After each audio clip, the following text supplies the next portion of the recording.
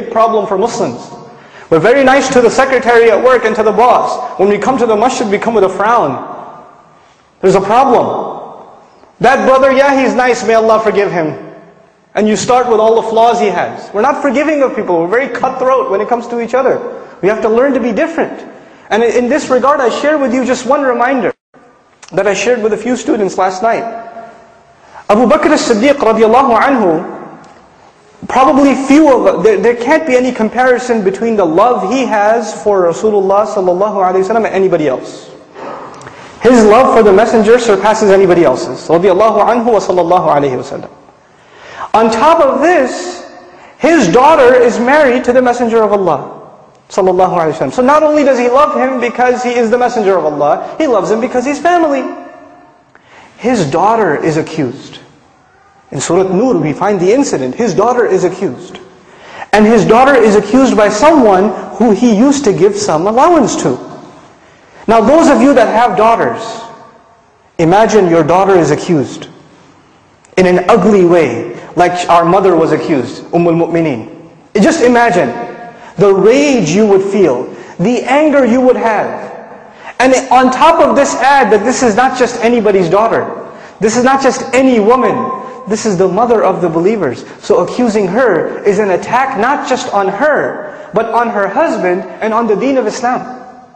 It's an attack on the dignity of Islam altogether. This incredible violation, this enormous, attack.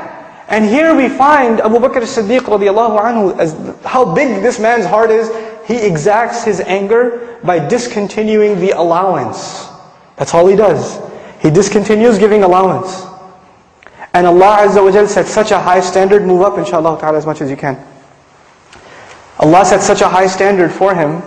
He tells him, He gives him advice in the Quran, فَلْيَعْفُوا. Then he should forgive out of love. They should forgive out of love. وَلْيَصْفَحُوا. They should turn the page. أَلَا تُحِبُّونَ أَنْ يَغْفِرَ اللَّهُ لَكُمْ. Wouldn't you love that Allah would forgive you? Now listen to this carefully. On the one hand, imagine the scale, okay? There's a scale. On the one hand, there's the anger of Abu Bakr as-Siddiq radiallahu anhu against this man. It's fair. He deserves to be, punished. But on the other hand, Allah gives him either your anger weighs more or your love of being forgiven by Allah weighs more. I'll give you the choice. أَلَا تُحِبُّونَ أَنْ يَغْفِرَ اللَّهُ لَكُمْ. So when the next time you get upset, you and I get upset, remind ourselves, is the offense that has made you upset, does it compare to the anger and the situation of Abu Bakr as-Siddiq radiallahu anhu? Does it compare? And does it compare that if you forgive out of love of Allah, and in a loving fashion, if you forgive, then what Allah is offering you is your forgiveness.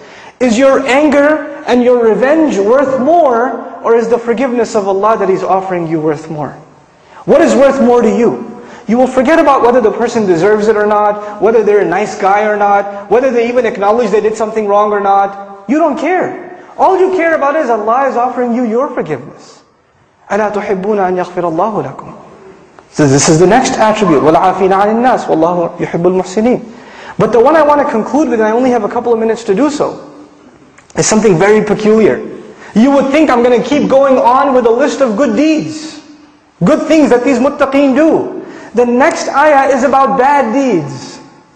وَالَّذِينَ إِذَا فَعَلُوا فَاحِشَةً أَوْ ظَلَمُوا أَنفُسَهُمْ. Those who did something lewd, shameless, vulgar, whenever they committed an act that was shame and vulgar, in any way, shape or form, فَاحِشَةً, not al-fahisha, but فَاحِشَةً, any act of shamelessness. Whether it was stealing something with the eyes, they gazed at something they shouldn't have, يَعْلَمُ خَائِنَةَ الْأَعْيُنِ, He knows the stealing of your gazes, He knows that too.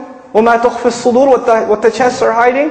Whether it was a billboard, whether it was a banner, whether it was some Facebook friend you made, whether it was some texting you were doing in the middle of the night, whether it was some inappropriate interaction, whatever it was, whatever shameless thing you did, these people, the muttaqeen, are being described that they may fall into this trap too. They're not immune. They're human beings. It might happen. And wallahi, it's so much easier to understand now than it was ever before. You can't take a trip. You can't get in your car unless you're exposed to fahsha hundreds of times before you get to work. We're bombarded with it. So we're guilty of this. Whether we like it or not, we're breathing it in. The culture of fahsha, we're breathing it in. وَالَّذِينَ إِذَا فَعَلُوا فَاحِشَةً أَوْ ظَلَمُوا أَنفُسَهُمْ, or they wronged themselves in any other way. They didn't wake up for the prayer. They didn't give their zakat. They didn't, give sadaqah. They didn't keep family ties. They wronged themselves in any other way. Allah is describing the muttaqeen like this. Why? Because they will make mistakes. But then there's something they do after the mistake. And this is the point I want to make, and I'm done, inshallah ta'ala. He says, وَالَّذِينَ إِذَا فَعَلُوا فَاحِشَةً أَوْ ظَلَمُوا أَنفُسَهُمْ ذَكَرُوا اللَّهَ. They remembered Allah. I want to tell you about a trick of shaitan. When you go late to work, and your boss is angry at you because you're late, and lots of people work at your office, you know what you do? You avoid eye contact and sneak into your cubicle. You don't want to face him. When you have a bad report card, and you go home to your family, you're in 6th, 7th grade, you got a bad report card, you sneak into the house. There's no Assalamu alaikum, I'm home. You sneak in and you kind of go and you pass out, you go to sleep. Right? What happened in school? Nothing. When you disappoint someone, you avoid contact with them. It's natural. In this case, when we do something shameless, when we wrong ourselves, who have we disappointed? Allah Azza wa Jal. We've disappointed Allah.